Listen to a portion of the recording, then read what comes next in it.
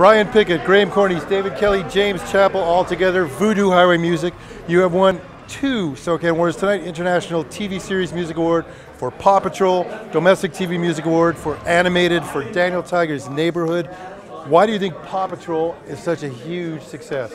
I think it's an amazing place to spend some time in. You know, there's no real bad guy of this series. We're solving problems like helping turtles cross the road and you know, just in general, yeah, teamwork and all of that. I think the people who designed the world designed a fun place to spend time, and I think kids caught on to that.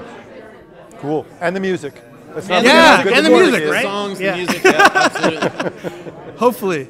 Voodoo Highway, you guys are one of the hardest working composition teams in America. You guys compose music, design audio for films, animation, video games, hundreds of TV episodes, ads.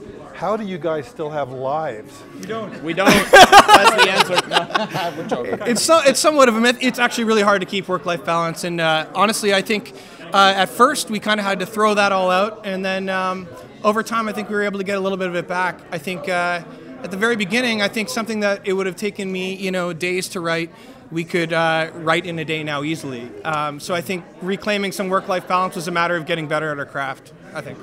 Cool. Yeah, agreed.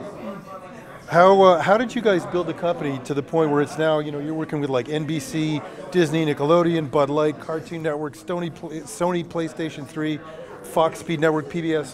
You're working with major league people all the time. How did you build it to get to that point? I think, you know, I guess the short answer would be it's like a trail of breadcrumbs. You know, it's we kept on following one gig to the next, and they got bigger over time. Luckily, you know. Yeah, I know that doesn't always. For sure.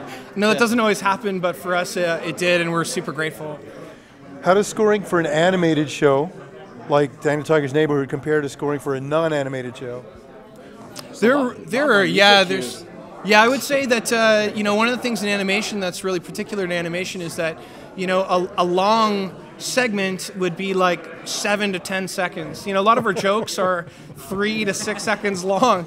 You know, and when you're dealing with, you know, a show, you know, that's long form, you're thinking in much broader strokes. Sure.